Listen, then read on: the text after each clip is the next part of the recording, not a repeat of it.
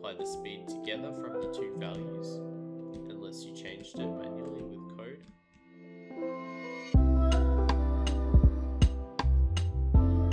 So we have a fresh new Unity project. So the first thing we're going to do is go edit, project settings.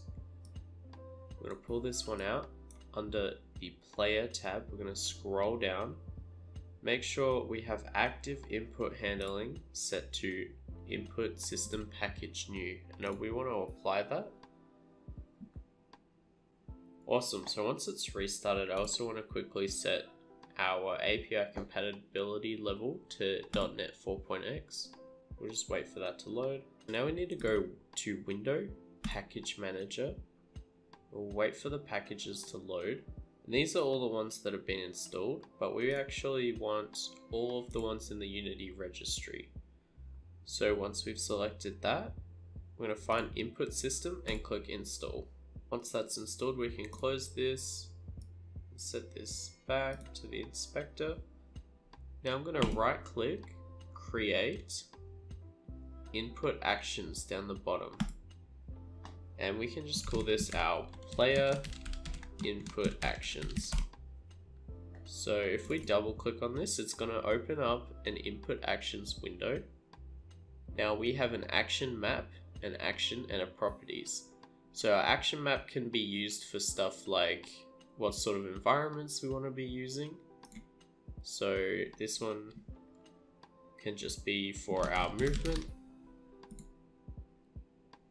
Next we have the actual action. So if we click on that, we can see on the properties that the action type is a button. We want to change the action type to a pass-through value, and the control type is going to be a vector2. So now in this action, if we click the drop down, we have no binding, so we can just delete that binding by right clicking and deleting. And we can click add, and we can add a 2D vector composite. And we'll just call this our move. And our action can be called move as well. So our up binding, we want to use whatever path we want to go up. So in this case, I want to use the W key on the keyboard. For down, I want to use the S key on the keyboard. For left, I want to use the A key on the keyboard. And for right, I want to use the D key on the keyboard. Make sure once that's done that you click Save Asset. That's crucial. Now we can just drag this somewhere and leave it for the moment. So once we've saved the asset, if we go into our assets and click on our player input actions, on the inspector, we can generate our C# class. And we can also change what sort of C# file we want to call it. So player input actions is fine. Class name can be player input actions. We can just click apply, and this will generate our C# class.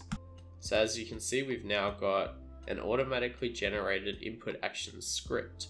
Now let's create a player to use our input actions. So I'm going to be using this Sprite pack, link in the description.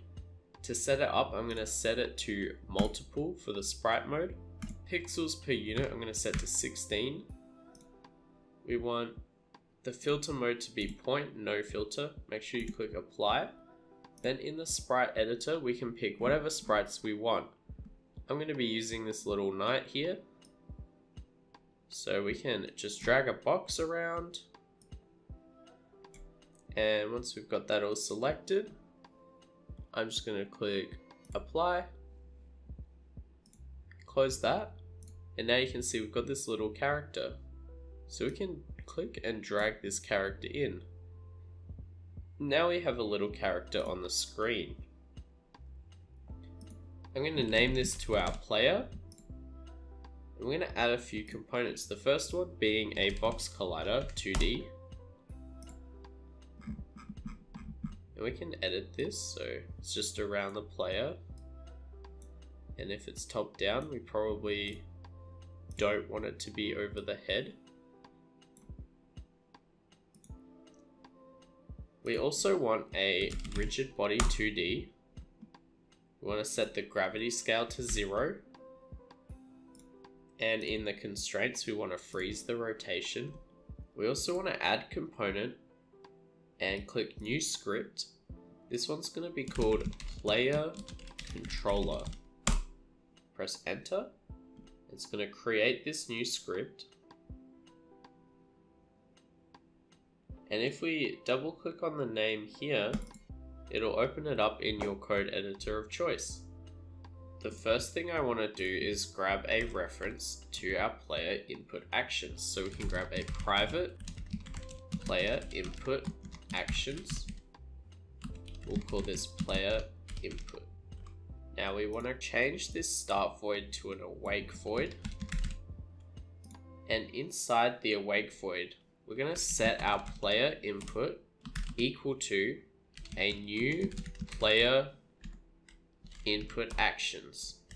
We're going to have a new input manager for our player, and you can create multiple inputs if you have maybe a multiplayer game on the same keyboard or a multiplayer game on different controllers.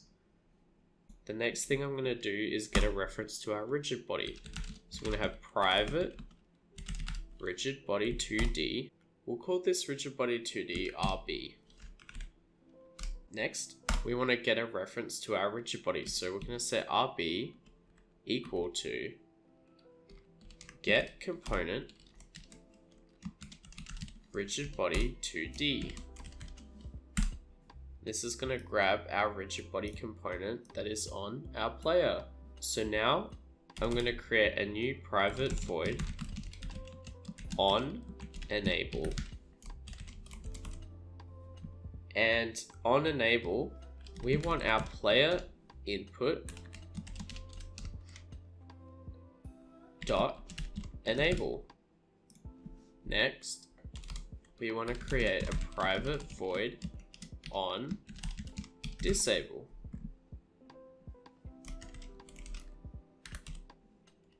And we want our player input dot disable. So we're going to disable our player input. The next thing we're going to do is change this update to a fixed update because we're going to be using physics. The first thing we want to do is get our vector2 value from our player input and store it in a vector2 so we can use later. So I'm going to say vector2 move input is going to equal to player input dot movement dot move dot read value vector2. Next, we want to set the velocity of our rigid body. So I'm going to go RB dot velocity is going to equal to our move input vector. We're going to multiply that by a speed value.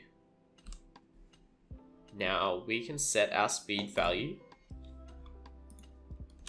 by typing in serialized field, which is just within square brackets, and private float speed, and by default we can set it to something like 10f. Now, what is this serialized field section? This allows us to see our speed in the editor and even change it within the inspector.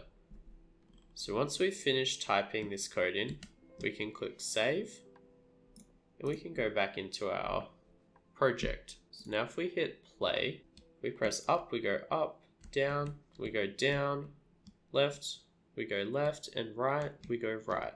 As you can see, if you press A and S or W and D, we go the same speed.